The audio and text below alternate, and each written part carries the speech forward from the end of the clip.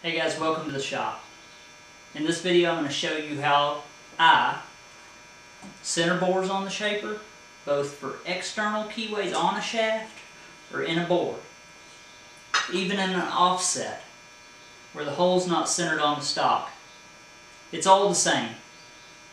I'm going to bring you in and show you how I do it.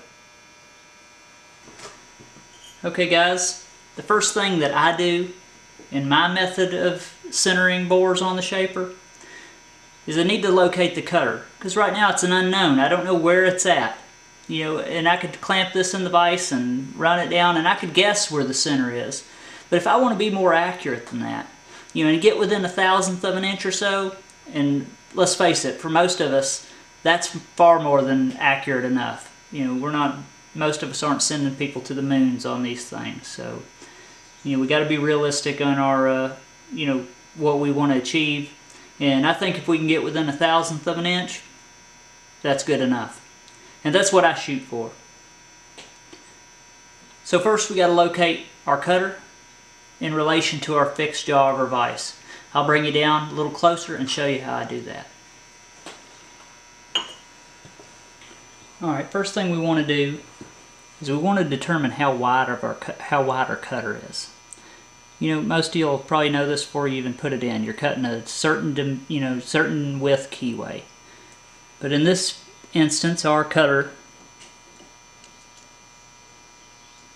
is 240 thousandths. So we know that the exact center of this cutter is 120 thousandths off the far edge. So we got that. Now we're going to use our fixed jaw as a point to pull this off of, just kind of like you would do a center finder, in a milling machine. So we need to bring this cutter down,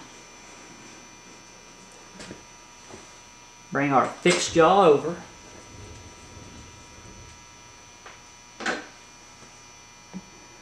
now of course I'm going to assume that most of you have indicated in your vise and you know that this vise jaw is true or parallel to the movement of the ram of the shaper. So we've indicated it in, and we know that the vise is properly set up.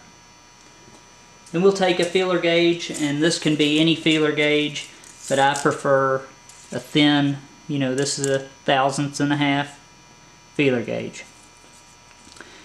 And what I'll do is just work the cross slide over until I feel a resistance.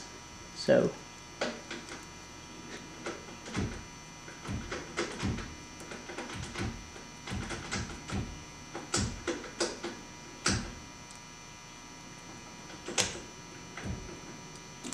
okay, it's a little tight, but let's get better now. All right.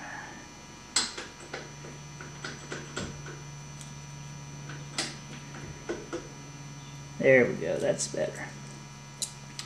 So now I'm pretty confident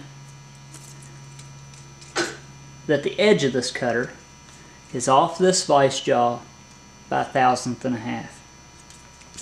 And I know that the center of this cutter is 120 thousandths from the edge. So 120 thousandths plus 1.5, 121.5 thousandths. We know we're that far, or the center of this cutter is that far off of this vise jaw. Okay, now I'll show you the next step. Okay guys, we've determined that the center of our cutter is 0.1215 off the vise jaw. We know that, so we write that down. Then whatever bore we want to cut a keyway in, or external dimension we want to cut a keyway on, we measure the outside dimension of it, and this happens to be 2.4 inches, the outside dimension. So if we cut that in half to find the center, we're going to get 1.2 inches off of this wall to the center. So let's put this in the vise and I'll show you how I do the math.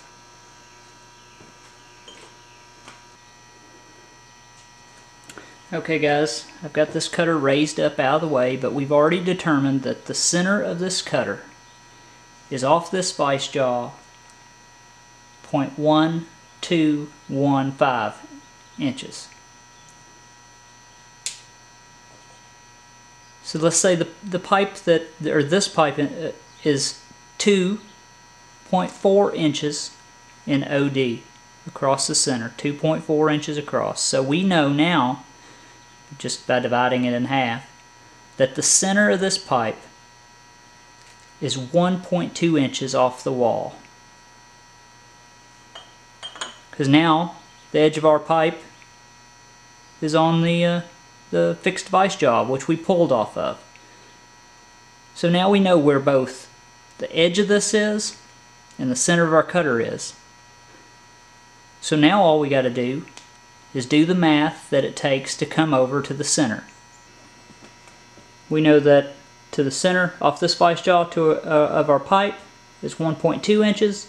We know already that we're off of this vice jaw. The center of this cutter is already off this vice jaw, 0.1215. So now it's just the math. We know we got to come off this vice, we know we got to move this over 1.2 inches. But we're already over off this vice jaw with the center of this cutter by 0.1215. So 1.2 inches minus, because we're already over in there, 0.1215, and that gives us a movement over of 1.0785 inches. So 1 inch, 78.5 thousandths over, and that'll get our cutter in the center of this bore. I usually just use the dial on my table movement, but you can also set up a, most people aren't going to probably do bores this large, so an inch travel indicator is more than good enough. Set up a mag base, off your table and move over, the required amount. It's not really that complicated. I'm sure it's clear as mud in this video, but it's really not hard. It's the way that I do it, and it always gets me, within a thousandth or so. As long as I do my part correctly, it's not bad. Another thing that you got to watch is if you use the vice jaw method and you're going to cut a keyway in a round item, is that your major diameter of that round item needs to be, down in the vice jaws. If this was sticking up any bit, it wouldn't be accurate. Or if you're holding this in the vise with some V-blocks, you would have to take this on the surface plate, measure off your V-block, and get a height that way. But this is the way that I do it, and it works for me. If you have any questions, I'm sure some of you will, just ask them in the comments. If I made any mistakes in the math, let me know. Math is not my strong suit, but I can get by with what I know. This is the way that I do it. It works for me. I really appreciate you watching. If you haven't, please like and subscribe. Tell your friends. And thanks for watching.